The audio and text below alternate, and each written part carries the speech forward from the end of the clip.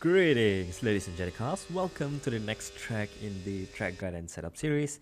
We arrive at Miami just before we head to Baku in a couple of days. So, Miami, long straights, weather, well, it's a little bit hot in the game, but yeah, a lot of long straights, a lot of slow speed corners as well, and sector one that can gain or lose you a lot of lap time. So it's quite important to have the top speed. At the same time, you need some mechanical balance around here. Very quickly, thank you to all channel members, subscribers, and Owen Patron as well. Thank you all the patrons as well. Let's get into the track guide right now, followed by a setup guide after that, and at the end we'll have the full speed replay if you want to watch that. It's in the timestamps. Now for the final corner here, to set up your lap, brake right at the 100-meter board or around 120 in the race usually, and you can take a wider line. Can brake later, and you can take a wider line to get a bit of a better exit onto the start finish straight. So it gains you a little bit of time, but I didn't really bother to do that here, so maybe you can try that out. And onto the start finish straight, open up DRS, and heading into turn 1, you want to spot that black board or the part where the red and white curb meets that blue curb, right? It's all painted curb here mostly. So brake around 100-meter board, and then down to third gear or fourth gear for the first corner. Let's see how do we do that. Right, you can see the track is falling, going upwards and then falling back, so be careful with your brake release. You can take a little bit of the curb, but not too much, otherwise it unsettles the car. And important to prioritize the exit from here onwards. It's pretty much going to guarantee how good your sector 1 is. Up to fourth gear, up to fifth gear, and you can take a little bit of this left hand curb, turn 2, but you need to lift and make sure your steering is as straight as possible. And then turn 3, avoid touching the curb, but stay close to it and keep your car tight to the right hand side all the way down to turn 4. So let's see that in full speed here. There you go, bring the car back over to the right hand side as soon as possible. It will gain you time there for sure. And for turn 4, you want to look for the 50-meter board. That's where you're going to be turning in for qualifying and also for the race. In the race, it's just a little bit of a downshift and a bit more lifting. In qualifying, you can keep it a little bit more flat, sometimes fully flat for turn 4 here. And just take probably half the curb here. If your ride height is too low, your car will bottom out and the car will just snap. So you need a little bit of ride height clearance for this.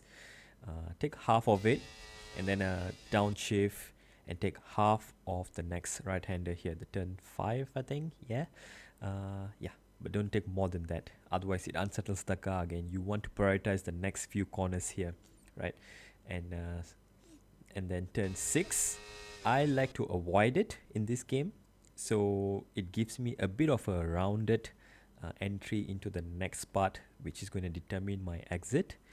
So I'm just going to make sure my car is not touching the curb.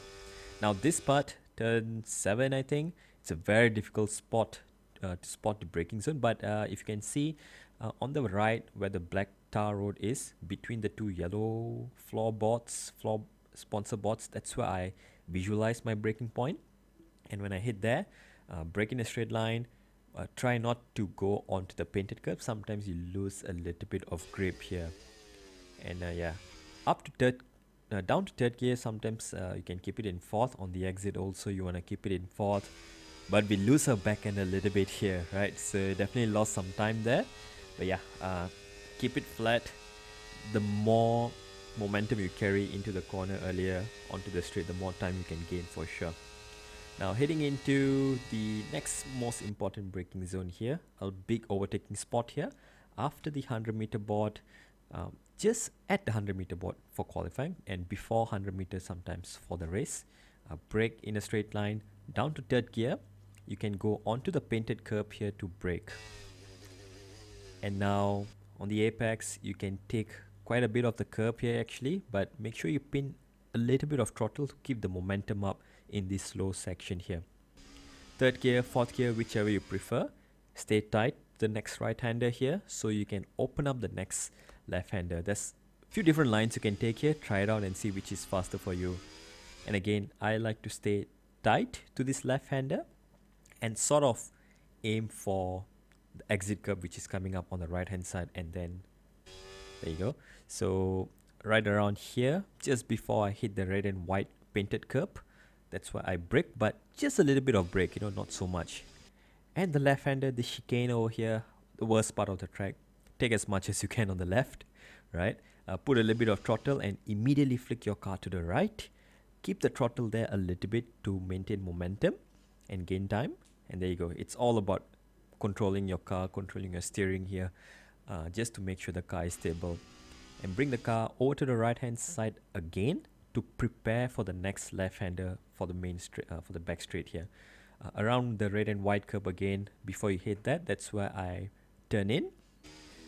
Sometimes you can even downshift to second or keep it in third, and you can take a little bit of this entry curb for some reason and you don't lose time. Maybe I'm wrong, I'm just driving slowly, I don't know. You can try not hitting it.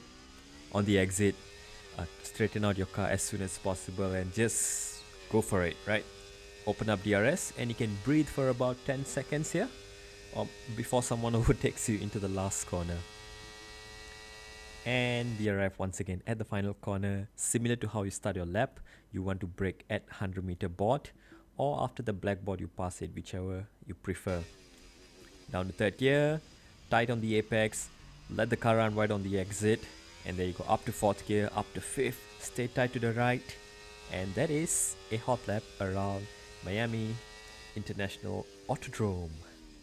Well, sort of a boogie track for me, I would say. At least on the FFB side, it doesn't really feel good to drive.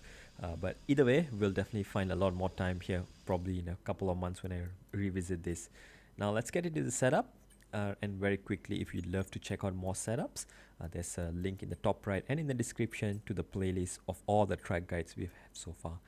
For the aerodynamics, I did label it as high downforce, but this is as high as you want to go.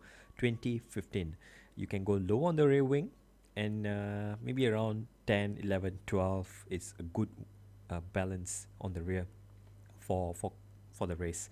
And you want to reduce the front wing a little bit for sure, otherwise the car gets a little bit unstable for the race. And transmission, sorry, I'm going too fast. 100 on throttle is pretty much the way to go around here for all the slow speed corners. 10% off throttle to give you the rotation you need under the brakes. You can increase it to 20 or 30 for the race if you need more stability.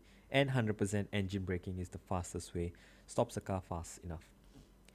Minimum camber and tow as usual, no changes to this, but the big changes are going to be in suspension.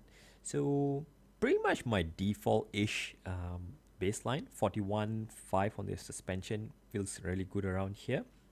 That helps you to keep the car quite pointy and stable, and you have to complement that with the ride height. So I feel 24 is just nice around here to clear some of the high curbs. At the same time, do not lose any cornering performance. Rear ride height on 62. I may have to revisit this, but yeah, it feels good with the 5 race suspension to take a lot of the curbs. 21/16 anti-roll bar feels just nice to take the corners here. And 100% brake pressure, 56 brake bias feels good around here. You can use lower around 54, 53 for some of the fast corners where you just need to tap the brakes a little bit. And finally, tire pressures, maximum tire pressures for the race. And for qualifying, you can lower it about maybe 1 psi if you need a little bit more grip, and the tires will warm up much quicker. And there you go. Hope you enjoyed this. Leave a like, subscribe, and leave a comment if you need some help or if you just want to help the algorithm.